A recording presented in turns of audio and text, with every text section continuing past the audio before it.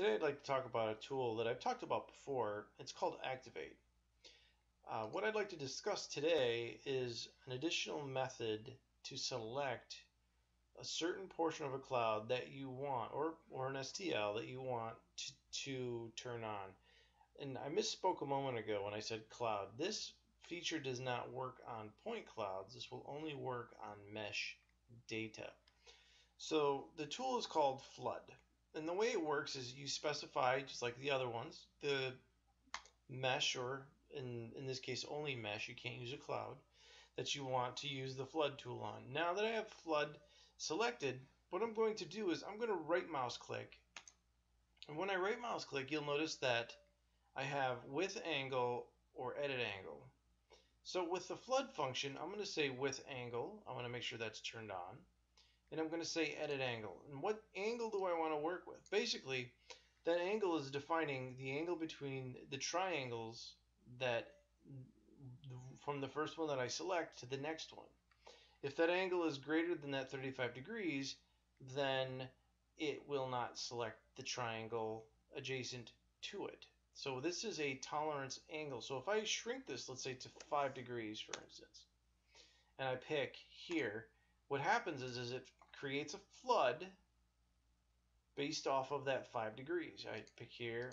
I can hold my mouse down and run it along, and you'll see it picks everything within 5 degrees of the current selected triangle. Now what you can do, and let me refresh this, come in here, I'm going to right mouse click, say edit angle, and I'm going to turn this up. We'll go up to 40 degrees.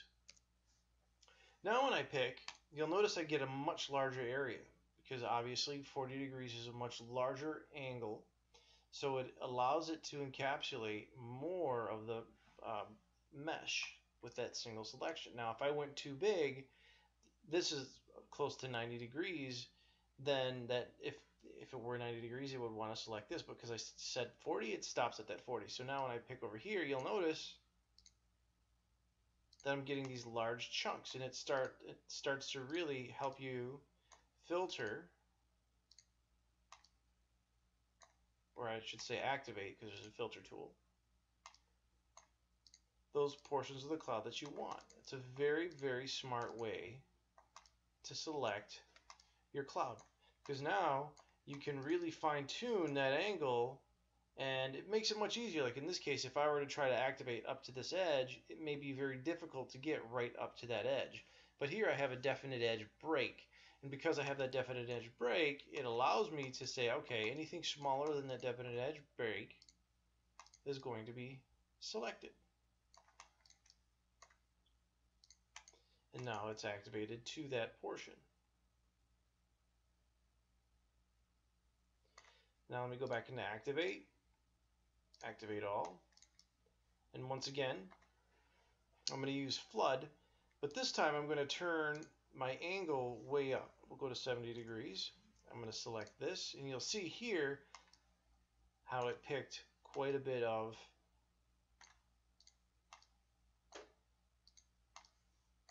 that STL. I'll do that one more time. Activate all.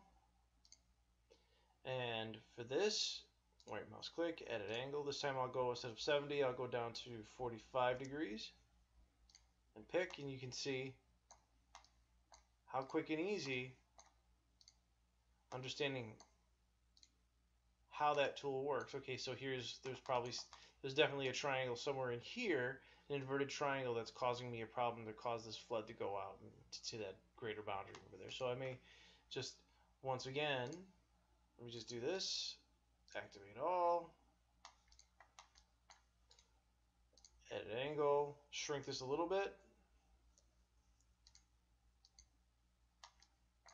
Again, I can hold my mouse down and just simply drag, and it'll, as you can see, interactively just pick almost like a brush selection.